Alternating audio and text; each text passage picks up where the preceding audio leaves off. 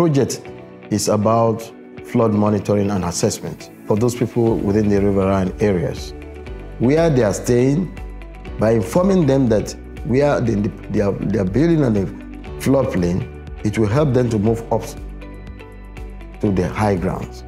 We come to their level with sending SMS, especially to the district heads, to alert their community.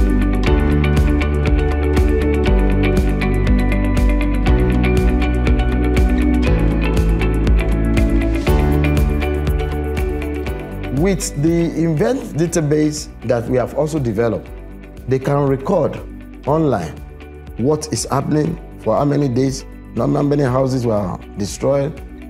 These are very useful for decision makers. And these are also very useful for prediction.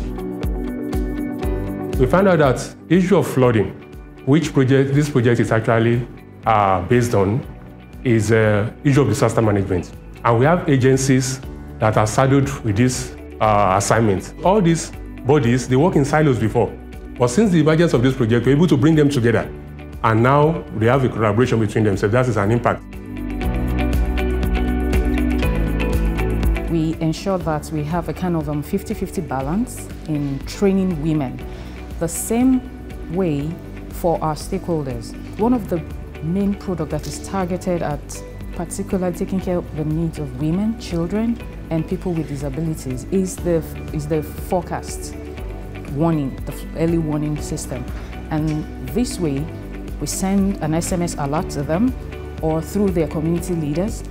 They are able to better prepare ahead of any disaster.